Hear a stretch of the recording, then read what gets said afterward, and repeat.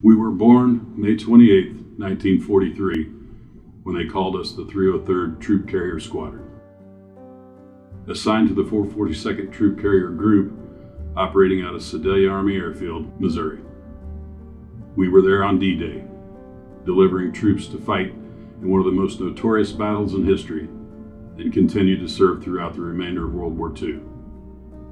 Inactivated in 46 and reactivated in 49, in Fairfax Field, Kansas City, Kansas, the 303rd Troop Carrier Squadron was officially assigned to the Air Force Reserve.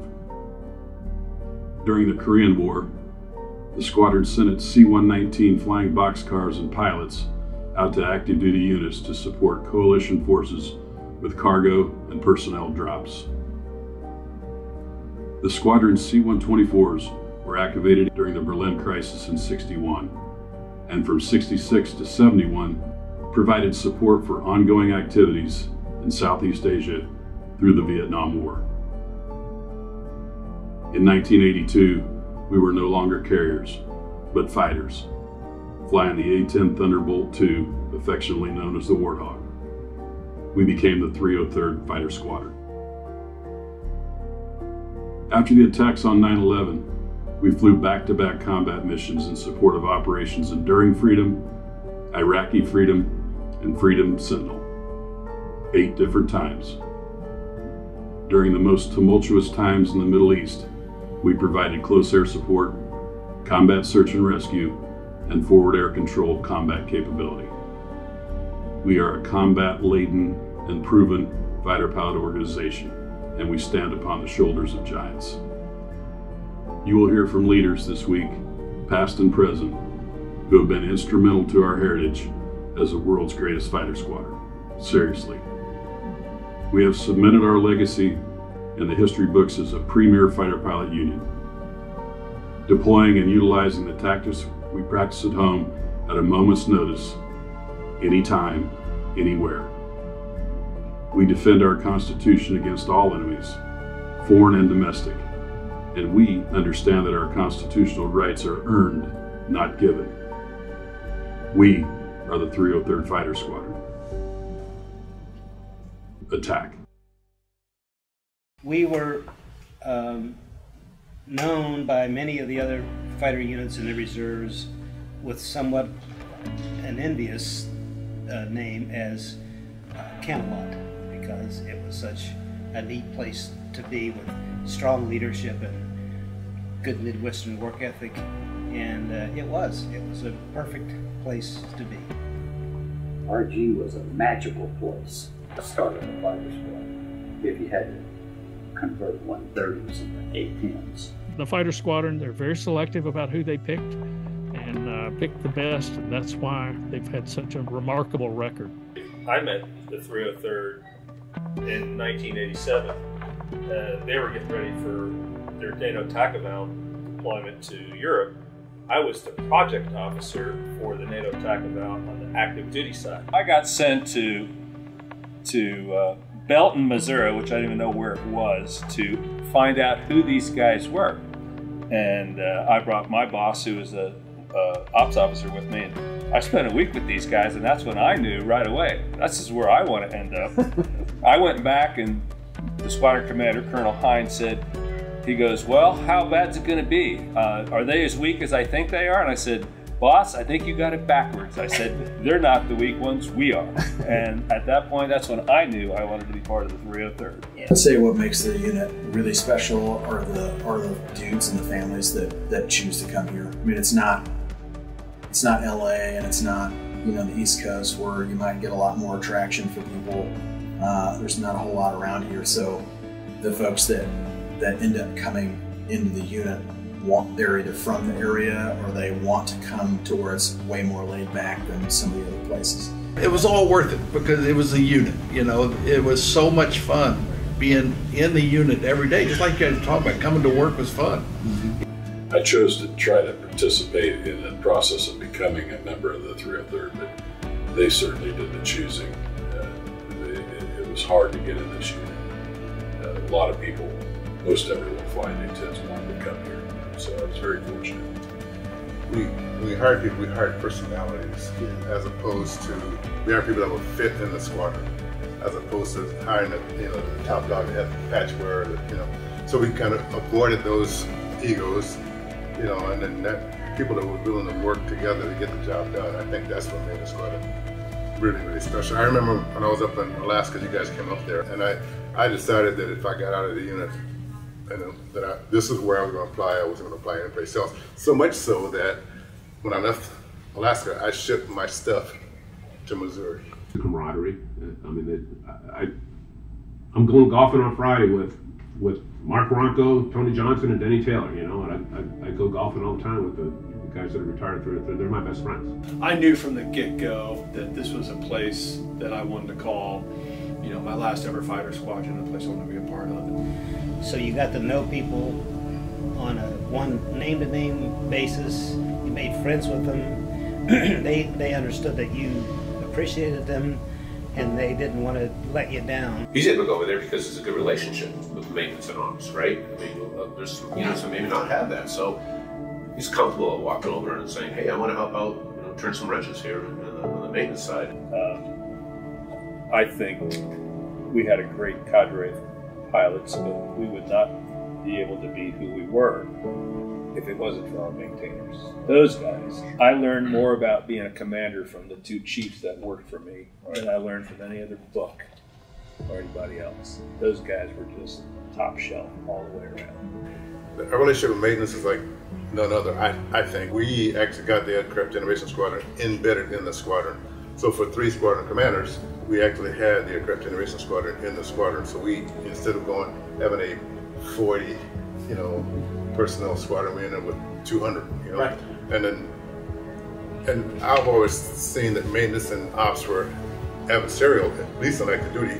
We'd build a schedule, go, well, let's put this on there and see if they can deliver it. And they go, it's a maintenance time delivering. So we go to the boss, it's their fault. No, it's their fault. We were looking for reasons to blame the other unit. Whereas when we put the squadron and the maintenance unit together, every day, a production super would come over to the squadron and go, what do you need today, right? And we say, okay, we need 16, sorties, 8 turn 8. They go, how about an 8 turn 7? Okay, if we can make that up tomorrow, okay, we can do that because we got this airplane coming out of hangar queen status and then we'll generate more airplanes. And that, to me, when you got to work face to face with people like Don Shue and Steve Brazil, and they came over every single day to look and see what we needed to make the mission a success, I think that was outstanding. I think it's just been passed down over the years, the importance to have a good relationship with the maintenance guys. Like I said, guys like Farmer, Burgess, Eric Vanderlinden both went on to be maintenance group commanders, and they kind of showed guys my age like Borg and myself and Rags and Jimmy Mack the importance to have a good relationship with maintenance, not just at work and producing sorties, but having a beer with them, going fishing with them, playing softball, basketball with them, and I think that builds a good cohesive organization if you have a relationship with folks outside of work. I think part of it starts, it's not really the turning wrenches, it starts with just having camaraderie with your crew chief. In '82, we were not happily received when we started the unit. And it had an all-ranks club, which was completely different than a Whiteman club. And we got the FaceTime of everybody from the comm squadron to the maintenance to ignitions. So you got to know people on a one name-to-name basis. You made friends with them. They understood that you appreciated them, and they didn't want to let you down. Early 90s when everything switched from being fun everything, we figured out our deployments by just where we wanted to go, and it just switched over to, hey, you're going to send you guys to real places, and everything else, and everything changed. First fixed wing squadron in the U.S. military, not just the Air Force, in the U.S. military that deployed into Iraq was the 303rd Fighter Squadron. This A-10 squadron, if you look at the banners in the hall, has pretty much lived in Afghanistan for the last 20 years. In fact, there were people who just couldn't believe their mission capable rate on the airplanes, how magnificent it was, like 97%. It's a squadron that's heavily focused on tactics. You can go to other squadrons that maybe not so much for a variety of reasons. Maybe there's too many, young folks, so they don't have time to dig heavily into the tactics. Maybe it's a culture, whatever. But I think the culture here at the 303rd Fighter Squadron is be a very tactically sound pilot. So we're always ready. Readiness is strong. You never know what your legacy is going to be. At the time, you just do the best you can. And I think the fact that we've always got the mission accomplished. If it was in going to a air base in Iraq and living in pretty tough conditions for a year and making it better and getting the job done, or first unit in the reserve with the targeting pods and kind of designing a lot of the tactics, that's really been fun. Always being the first to have a lot of the new stuff. It's been tough. They didn't miss a single combat sortie from maintenance. They just performed magnificently. So between maintenance and operations, living in very austere conditions, the 303rd Fighter Squadron in Iraq was just magnificent. All the fighter pilots in this room have had this happen, where someone says, fighter pilots, you get to do this, and you get to do that. And you get these great buildings, and you get to have a bar in your squadron, and you're spoiled, and you go out and do some stupid stuff and never get punished, which is not true. It turns out I've had 7 counts of UCMJ. But that's the perception, and they talk about what we get to do.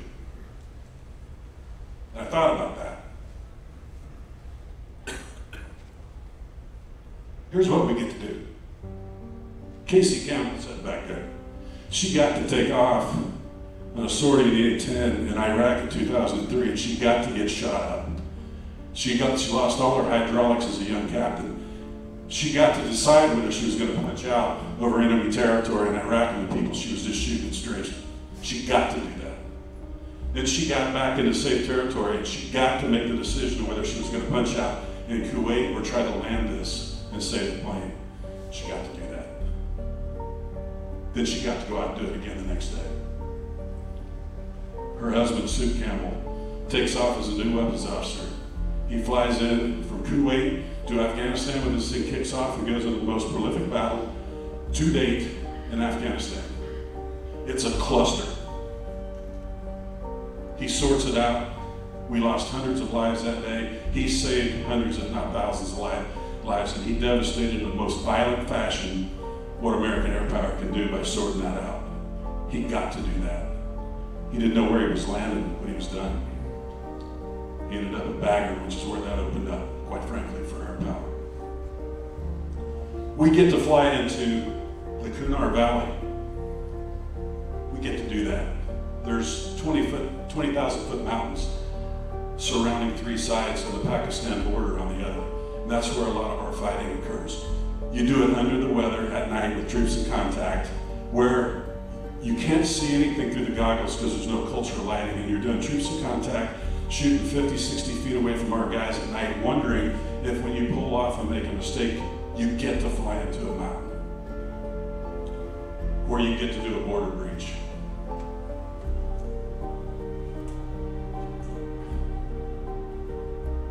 You get to sit over top of a young man calling in fire.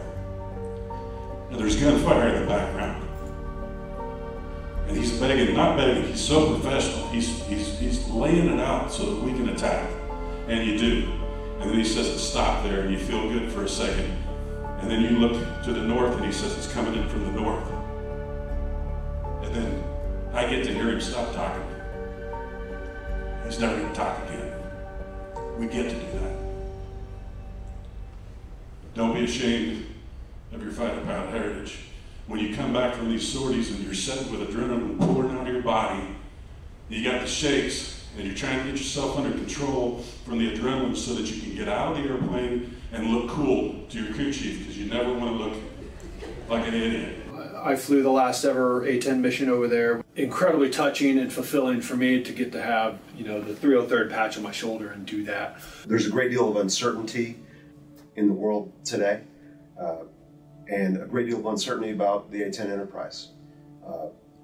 My most rewarding experiences so far have been how aggressively our squadron and its members have pursued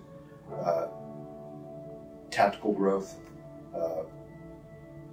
moving on to new and upcoming mission sets that we might encounter anywhere in the world. We're not taking a knee. We're aggressively exploring new mission sets and new tactics and demonstrating capabilities that, frankly, not a lot of other units can do. And what it does is it's maintained our relevance and increasing our exposure by demonstrating that we have significant capabilities that we can bring to combatant commanders throughout the world. And that's been the most rewarding thing, is seeing the training exercises and the TDYs that we planned and executed, making our guys better, making our young guys better, but also making our old crusty 05s better, because the dynamics of combat throughout the world are changing, and we are stepping up to the task. It's a by-name unit amongst units around the world because of its ability to think outside of the proverbial A-10 doctrinal box and hey, we're going to come up with something new and we're going to do this. And back to the relationships we talked about, maintenance buys in on that, because they understand to stay relevant. You have to adapt, right? Well, it is the world's greatest fighter squadron. So if you want to come to the world's greatest fighter squadron, then there's only one choice. It's a fantastic venue. It's a great part of the country. You're going to get to fly with good people, get to work with good folks, and I think there's going to always be something here, and it's not going to go away. Whether that's 5th gen, 6th gen on, there's always going to be a mission here. It's a great location.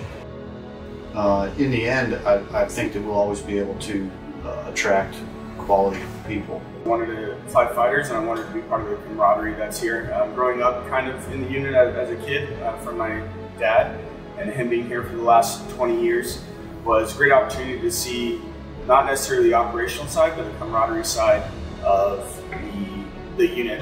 Every Christmas party, every 4th of July party was predominantly 3rd and 3rd Fighter Squadron members and families, and seeing the friendships that developed here at the squadron, but then outside the squadron, and how his best friends are, my role models growing up and still are. We had some awesome people that go clear back to the beginning of this Liberty Balance. Jimmy Mack, not quite at the beginning with Jimmy Mack, but that group of guys and good folks like Farmer Burgess and Rhino Ronco and Mad Dog Madeline. These guys took the tone of professionalism in the air, taking care of families, making sure that our enlisted folks throughout ops were a part of our organization. And every unit says, hey, we're a family. This organization meant it, and they've always meant it. And those shoulders that we're standing on that started this out made it a special place, and it's still a special place to this day. The key to their success is what these guys built.